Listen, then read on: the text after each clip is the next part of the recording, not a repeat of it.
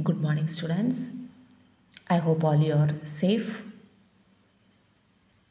And in this maths class, we are going to learn the modulus of a complex number. In the previous classes, we learned conjugate of a complex number. Say, modulus of a complex number measures the distance of that number from the origin in the complex plane. Modulus of a complex number measures the distance of that number from the origin in the complex plane. Say when we draw a graph, this is a real part and here it is imaginary part. And if z is equal to x plus iy, so x comma y, x real part somewhere here and y.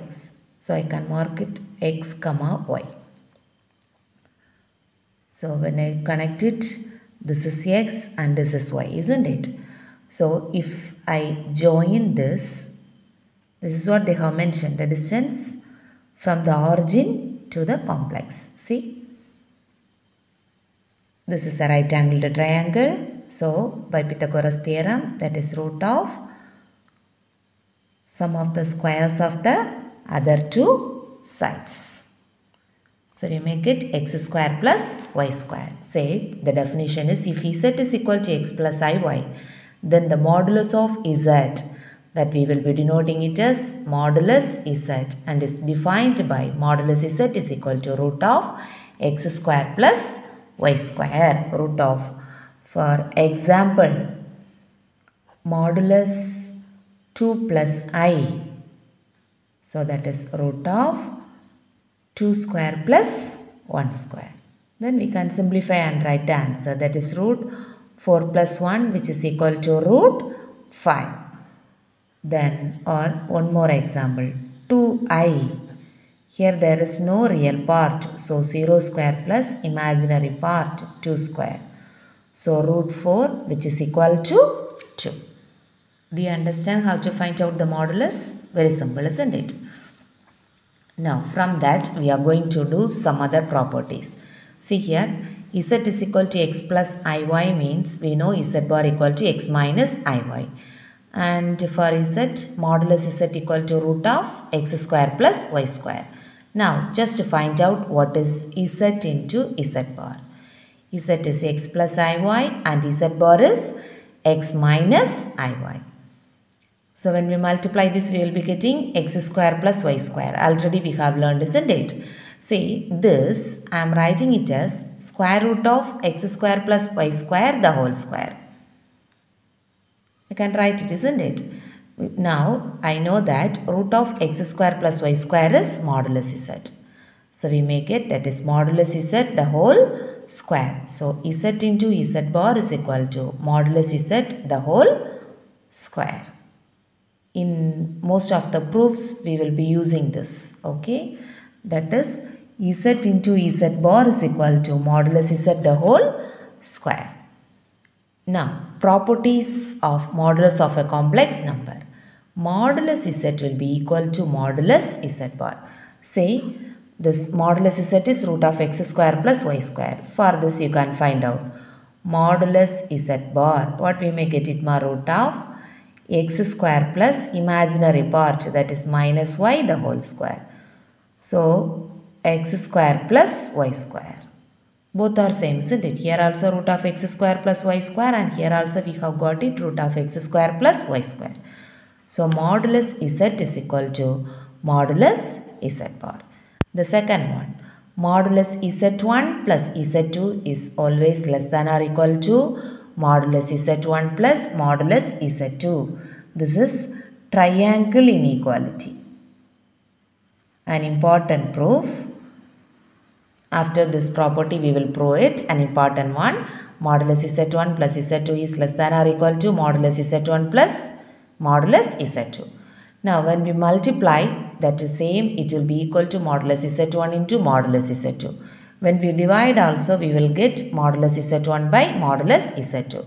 But when it is in plus, it is less than or equal to. If it is with minus, that is greater than or equal to modulus of modulus z1 minus modulus z2. Why again this modulus is given? See, suppose if modulus Z2 is greater than modulus Z1, we will get a negative value here. In order to make it positive, it is given modulus of modulus Z1 minus modulus Z2. Now, Z power n, the modulus is equal to modulus Z the whole power n, comma n is any integer. And real part of Z is always less than or equal to modulus Z. Real part of Z is actually x, isn't it? So that will be always less than or equal to modulus Z. The same way, imaginary part of Z is y. That y will be always less than or equal to modulus Z. Some property we will prove it, and some of the property we have to use in the problems. Okay. Okay. Let's state and prove triangle inequality. For any two complex numbers Z1 and Z2, we have modulus Z1 plus Z2 is less than or equal to modulus Z1 plus modulus Z2. This is what triangle inequality I said, isn't it? Shall we prove it? Say, in order to prove that, I am just taking modulus Z1 plus Z2 the whole square. Okay, left hand side actually we have modulus Z1 plus Z2. To prove that, I have taken square. See, we have learned that modulus Z the whole square is Z into Z bar. Z into Z bar, we proved that is modulus Z the whole square. So, I am writing it as Z into Z bar, that is Z1 plus Z2 into Z1 plus Z2 the whole bar. Is that clear? Now, Z1 plus Z2, this bar we can separate, isn't it? Z1 bar plus Z2 bar. Here also you can write it Z1 plus Z2, the whole bar can be written as Z1 bar plus Z2 bar. This also we have learnt already. Now, ordinary multiplication. Multiply it, we make it Z1 into Z1 bar plus Z2 into Z1 bar. Now, multiply with Z2 bar. Z1 into Z2 bar plus Z2 into Z2 bar. We have did the ordinary multiplication. See, this one we knew Z1 into, see, Z into Z bar means modulus Z the whole square. This I can write it modulus Z1 the whole square. This last term also we can write it modulus Z2 the whole square. So remaining, see, this is a square plus b square. In between actually we need a term 2ab. But here you see Z2 Z1 bar and this is Z1 Z2 bar. See, I am writing Z1, this one, Z1 Z2 bar the whole bar. This one I am writing as it is. See, Z bar the whole bar is again Z, isn't it? That we know. We have learned Z bar the whole bar is equal to Z. See, Z bar the whole bar, that is Z. This is Z1 bar. So, value did not change it. Now, this together I am going to take it as Z and this is Z bar. See, Z plus Z bar by 2 is equal to real part of Z. This one we have proved in the last exercise. Real part of Z is equal to Z plus Z bar by 2. So, from this Z plus Z bar is equal to 2 into real part of Z.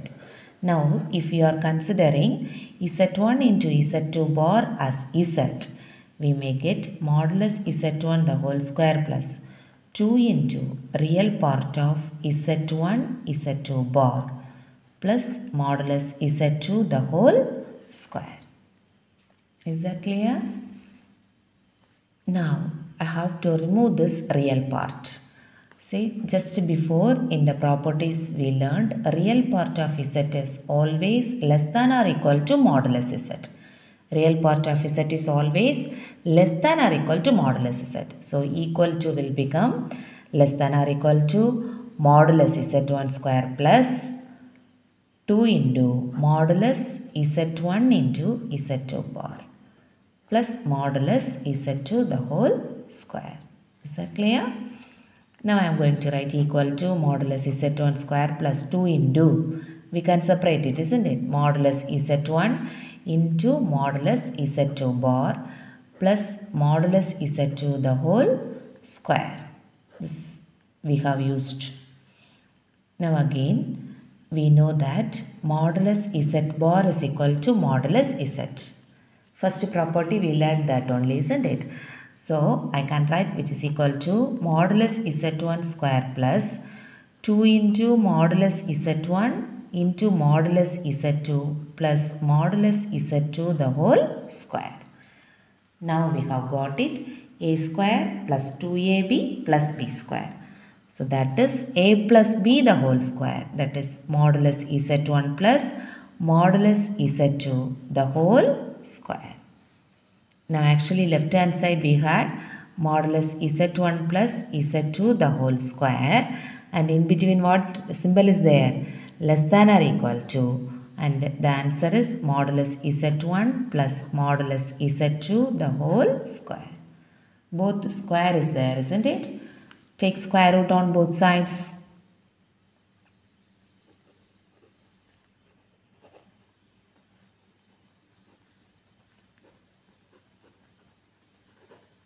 So you may get modulus Z1 plus Z2 is less than or equal to modulus Z1 plus modulus Z2.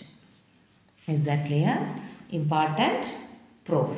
This is what we used to say it as triangle inequality. So similarly, if it is modulus Z1 plus Z2 plus Z3 plus etc. plus Zn, this will be less than or equal to modulus Z1 plus modulus Z2 plus modulus Z3 plus etc. plus modulus Zn. Okay. So the next, the distance between 2 points Z1 and Z2 in complex plane is modulus Z1 minus Z2. Here also the question can be asked, 3 vertices can be given and they may ask us to check whether the vertices forms a equilateral triangle or right angled triangle. That means we have to find out the distance, isn't it? And to find out the distance, that is modulus Z1 minus Z2. See, if Z1 equal to x1 plus I y1 and Z2 is equal to x2 plus I y2, then modulus Z1 minus Z2 is, see, when we subtract this to real part, x1 minus x2 plus I into y1 minus y2. Now we can find out the modulus value, that is root of real part to the whole square plus imaginary part to the whole square. So we are getting x1 minus x2 the whole square plus y1 minus y2 the whole square. This is the ordinary distance formula, isn't it? Yeah. Now some of the remark that is very important one we will be using. Say modulus Z1 minus Z2 is less than or equal to modulus Z1 plus Z2. Modulus Z1 minus Z2 is less than or equal to modulus Z1 plus Z2. This is 1. And modulus of Z1 minus modulus Z2 is always less than or equal to modulus Z1 plus Z2. And as per triangle inequality, we know this is less than or equal to modulus Z1 plus modulus Z2. Okay. Also, or and modulus of modulus Z1 minus modulus Z2 is less than or equal to modulus Z1 minus mod Z2. This, as per this we can write modulus Z1 minus Z2 is less than or equal to this. It will come, isn't it? But that one's result is modulus Z1 plus modulus Z2. This we have to use it in 2-3 problems.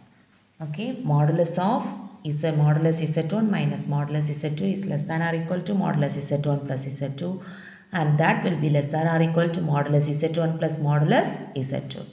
The same way, modulus of modulus Z1 minus Z2 is less than or equal to Modulus Z1 minus Z2 less than or equal to modulus Z1 plus modulus Z2. Now we can move to the problems. See example 2.9. If Z1, Z2, Z3 is given. Find modulus Z1, modulus Z2, modulus Z3, modulus Z1 plus Z2, modulus Z2 minus Z3 and modulus Z1 plus Z3. Simple one, modulus Z1, that is modulus Z1 value is 3 plus 4i, which is equal to, shall we find out? That is root of 3 square plus 4 square. Root 3 square is 9 plus 4 square is 16. So we may get that is root 25. Root 25 we know the answer, that is 5. If you are unable to take it out from the root, we can keep as it is. Now modulus Z2, that is modulus 5 minus 12i. So this is root of real part 5 square plus imaginary part minus 12 the whole square. So 5 square 25 plus 12 square 144. 25 plus 144 169. This is also a square number. 169. 13 into 13 is 169. So our answer is 13. Then modulus Z3. It's modulus 6 plus 8i. That is root real part 6 square plus imaginary part 8 square. 6 square 36 plus 8 square 64. 36 plus 64 is 100. Root 100, we know that 10 into 10 is 100. So square root of 100 is 10.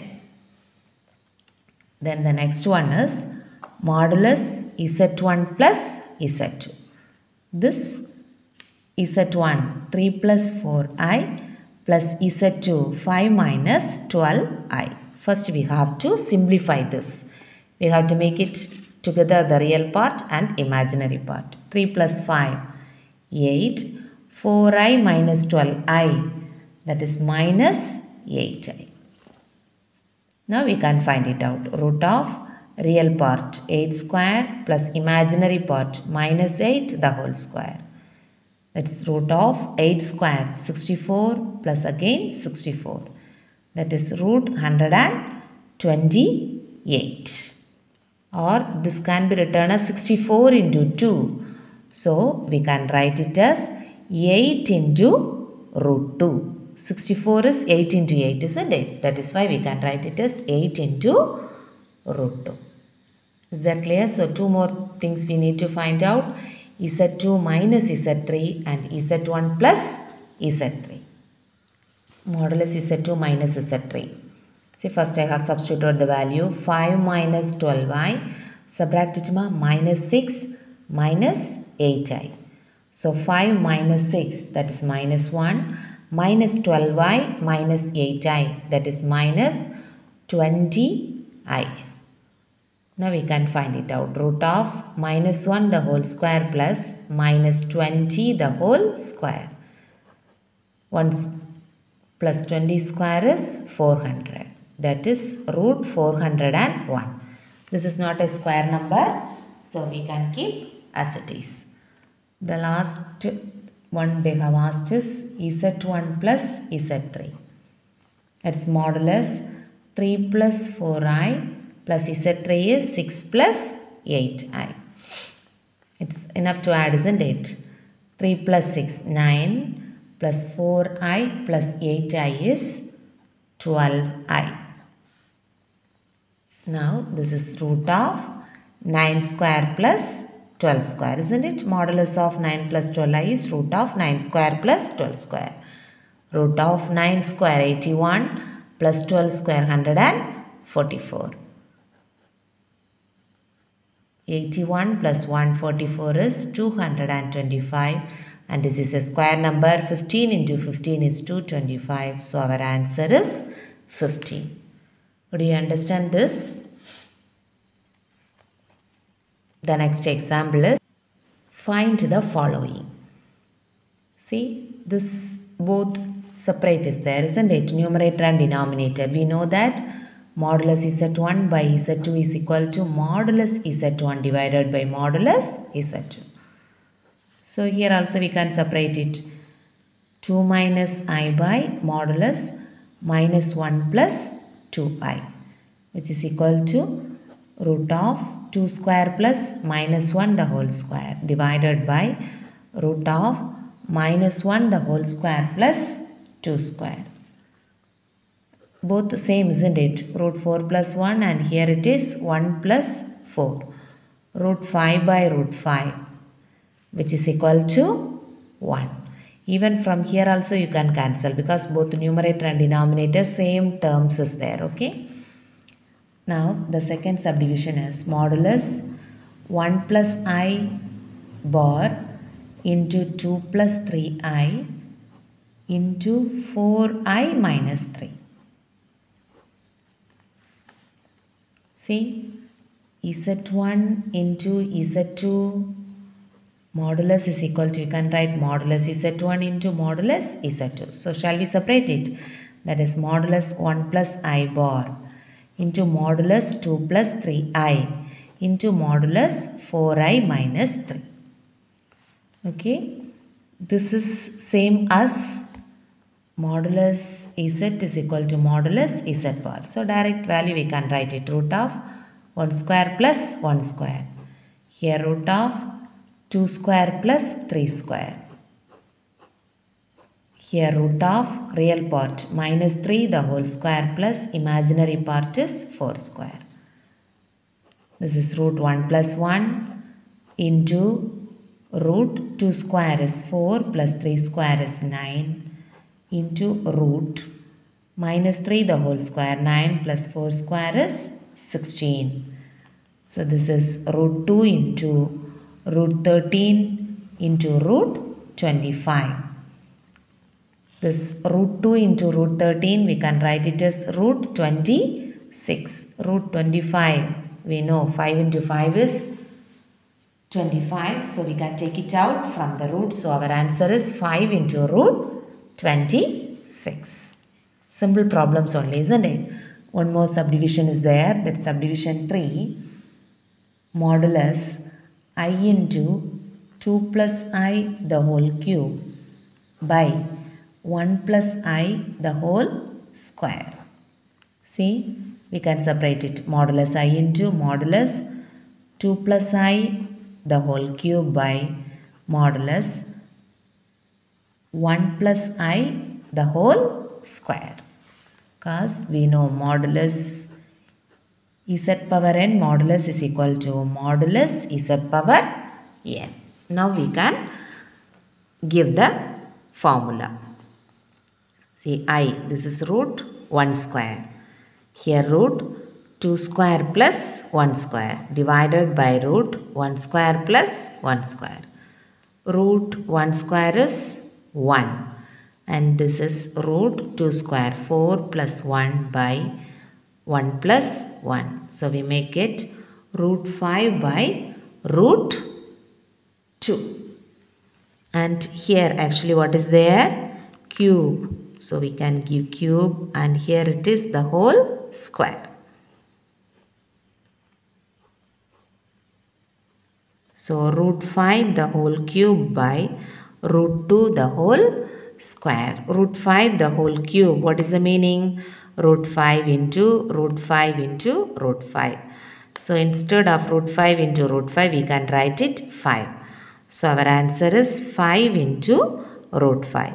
And the denominator root 2 the whole square. Root and square will be removed and our answer is 2. So for the last subdivision the answer is 5 into root 5 divided by 2. Next example 2.11. Which one of the points I comma minus 2i plus minus 2 plus I and 3 is farthest from the origin? So from the origin, which of the point will be the farthest, that which will give the longest distance? Say distance between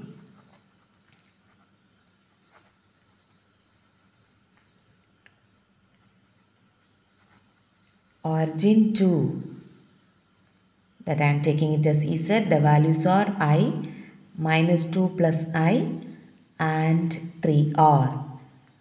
All actually modulus, that is Z minus 0. The origin is 0, isn't it? So all you can find out the modulus value. Say modulus I. If I take only I, we may get that is root 1 square, which is equal to 1. Now the same way, this for the second value. Modulus minus 2 plus I. 0, we can leave it, isn't it? Root of minus 2 the whole square plus 1 square. Root 4 plus 1, that is root 5. The last value, that is modulus 3. Only real part is there, that is 3 square, which is equal to 3. So which point is the farthest? This root 5 may be 2 point some number, isn't it? So the greatest value is 3. Or if we can, this one is the smallest among this, and the next is root 5, and the next is 3. Among this, the highest value is 3. Therefore, I can write, therefore, the farthest point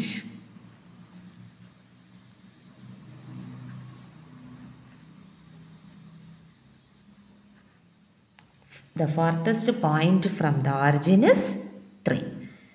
So you have a homework problem, that is the least point or the nearest point. Nearest point also what we should do? First we have to find out all these 3 values, and then the smallest one value we have to write the nearest point from the origin is. Is that clear? Nearest point or the closest point from the origin. Okay. See the next easiest problem but important. If Z1, Z2 and Z3 are complex numbers such that modulus Z1 equal to modulus Z2 equal to modulus Z3 equal to modulus Z1 plus Z2 plus Z3 equal to 1. Find the value of. For this we have to find out the value. These are the given values. See, I am taking since modulus Z1 equal to modulus Z2 is equal to modulus Z3 is equal to 1. This is also equal to 1. I am just taking these 3 values. See, this modulus Z1 equal to 1 implies modulus Z1 the whole square also will be equal to 1 because I wanted to remove this modulus. See, this can be written as Z1 into Z1 bar is equal to 1. Is that correct? Because we know modulus Z into Z bar equal to modulus Z the whole square. Now, here we need 1 by Z1, isn't it? So, find it out. Z1 bar is equal to 1 by Z1. Okay. The same way, modulus Z2 is equal to 1. So, modulus Z2 the whole square is equal to 1. Z2 into Z2 bar equal to 1. From this, Z2 bar is equal to 1 by Z2. Similarly, see Z3 bar is also equal to 1 by Z3. Now we can find it out what is modulus 1 by Z1 plus 1 by Z2 plus 1 by Z3. Modulus 1 by Z1 plus 1 by Z2 plus 1 by Z3 is equal to, actually 1 by Z1 is Z1 bar plus 1 by Z2 is Z2 bar and 1 by Z3 is Z3 bar. Say Z1 bar plus Z2 bar plus Z3 bar, I can write it as Z1 plus Z2 plus Z3 the whole bar. Isn't it? We know that modulus Z is equal to modulus Z bar. So I can write it as modulus Z1 plus Z2 plus Z3. See in the question they gave modulus Z1 plus Z2 plus Z3 is equal to 1. Therefore, the value of modulus 1 by Z1 plus 1 by Z2 plus 1 by Z3 is equal to 1. Is that clear? Do you all understood this? Now the homework part. Exercise 2.5, first one. Find the modulus of the following complex number. See this, you can separately find out the modulus, isn't it? 2 by 5 is the answer. And here you check, this is in between plus, isn't it? If it is division or if it is in multiplication, you can separate the modulus. If it is in plus or minus, first you have to simplify that. Take LCM. Okay, after that simplify and then find out the modulus. The answer is 2 root 2. Here we know this, modulus the whole power 10. So here the answer is 2 power 5. This you can separate, find out the modulus. The answer is 50. Now problem number 3. Which one of the points 10 minus 8i and 11 plus 6i is closest to? In that classwork example problem, we did farthest to the origin, isn't it? So we found out z minus 0. Here actually you should find it out first, modulus 10 minus 8i minus 1 plus i, because we have to find out the distance, isn't it? The same way next, 11 plus 6i minus 1 plus i. Is that clear? Find it out the answer. Here actually your answer will be root 162 and here your answer will be root 125. Among this, which is the least value? Root 125 is the least value. So the point 11 plus 6i is the closest point, closest to 1 plus i. So actually we have to find out the distance from that point and we should write the answer. Is that clear? Complete this homework. The continuation of this class we will take in the next section. Okay. Thank you students. Bye-bye.